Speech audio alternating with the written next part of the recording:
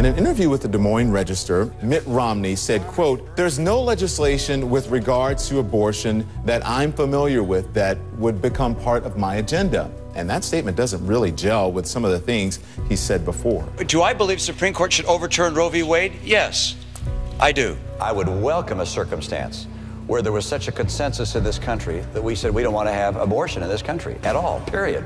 That'd be wonderful. I'd be delighted. Would you sign that bill? Let me say it. I'd be delighted to sign that bill. To be a good liar, you have to have a good memory.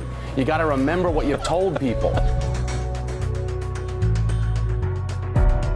The key to great schools, great teachers.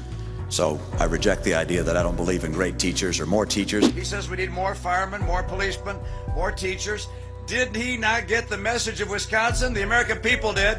It's time for us to cut back on government and help the American people. I do have a plan that deals with people with pre-existing conditions. That's part of my health care plan. Under Romney's plan, there is nothing to help out those that now don't have health care and haven't had it for 3 months. If they have pre-existing conditions, they're out of luck. I will not, under any circumstances, raise taxes on middle-income families. Romney's proposal would provide large tax cuts to high-income households and increase the tax burdens on middle and or lower-income taxpayers.